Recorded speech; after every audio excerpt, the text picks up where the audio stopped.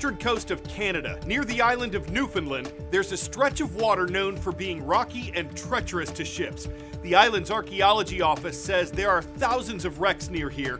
What's believed to be one of them washed up recently on the shore of the Canadian province.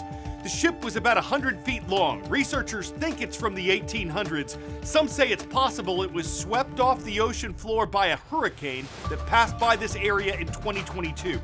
But they've had to move fast to recover whatever they can because the tides that brought it here are expected to sweep the wreck back out to sea in the coming days. Archaeologists have gotten some wooden planks and pieces of metal from the ship. They say determining the type of wood, the age of it, and the makeup of the metal could help them figure out where it came from and when it sailed. That process could take months, by which time the mysterious shipwreck may once again be lost.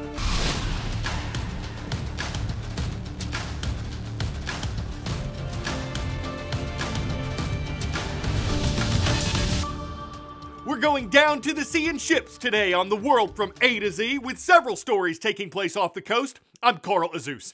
Next stop is near the border between the United States and Mexico, where so much media attention's been focused because of the number of people who've been crossing it into the United States. 2021 set a record in the number of migrants who tried to enter America illegally. That record was broken in 2022, and that year's record was broken again in 2023. Some critics have blamed the policies of U.S. President Joe Biden, saying they encourage people to unlawfully cross into America. The Biden administration has said it's taken action, but that it's limited in what it can do without a comprehensive immigration reform law passed by Congress.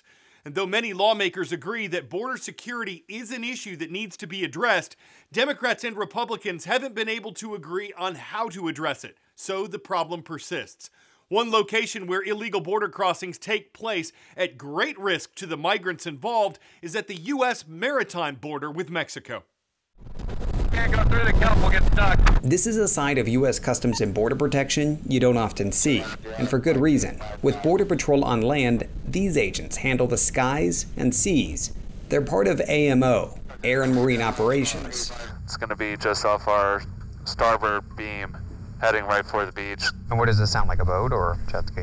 They don't have a visual of it, so all they know is that there's a radar contact eastbound right behind us back here.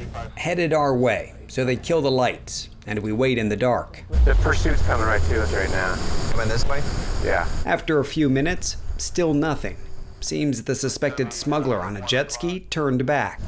There's a lot of them coming, so we're constantly busy. A lot of times we're getting people that don't want to be caught because they carry criminal records, they're members of a gang.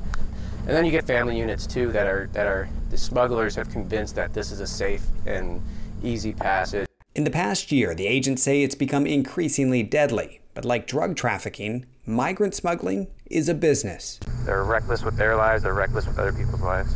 Do we know, Kurt, are they connected often to cartels? Do we know their background? At a smaller level, yeah, this is all cartel driven.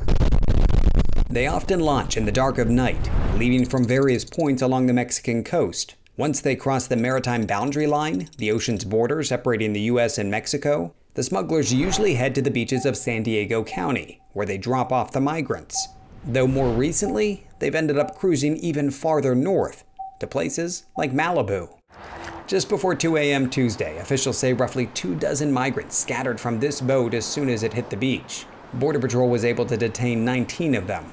The rest, somewhere in Malibu, more than 130 miles from the southern border. Officials tell us the number of incidents along the southwest coast is up threefold over the last 5 years. And they say migrants like these often pay tens of thousands of dollars for a one-way ticket on the open ocean. Moments like these, where boats filled with migrants rush towards the shoreline, a near nightly occurrence now. Over the last 3 years, we've seen an exponential increase in maritime smuggling. They don't understand fully the peril that these smugglers are putting them in. Forecasting the smugglers' schedules and routes, impossible, so the agents work all hours. Living in the dark does kind of wear you out, so now it's kind of nice to get a little sun now and then. Physically, emotionally, securing our borders, especially on the ocean, takes a toll. But there are perks, like clocking out at sunrise. Yeah, it looks pretty. My favorite time of the day.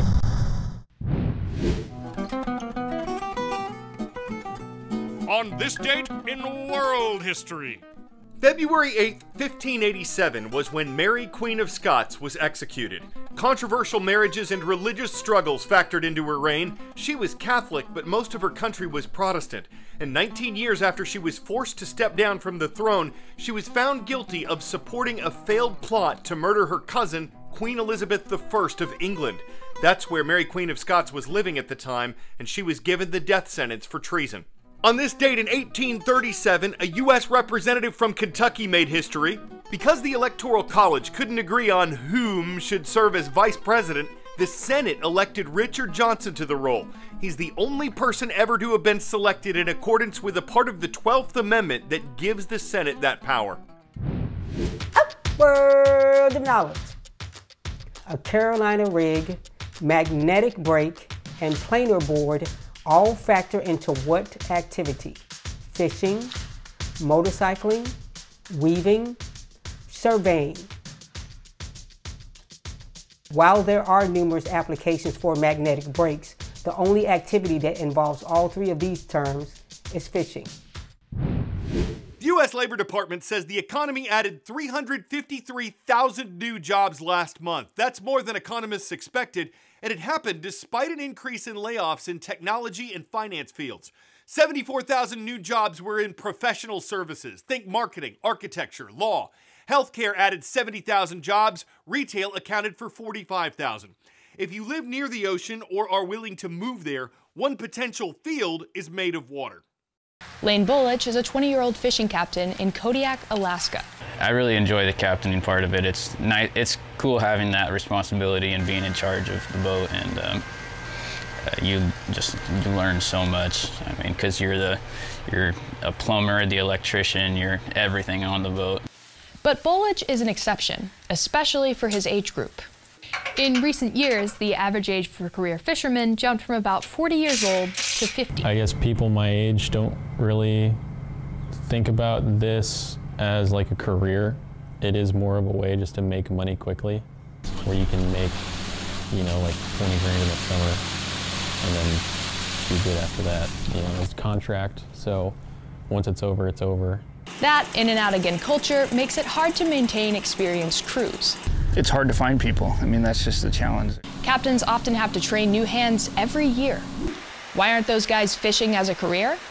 The initial cost of permits and gear are a factor, not to mention they spend weeks, even months, away from their families.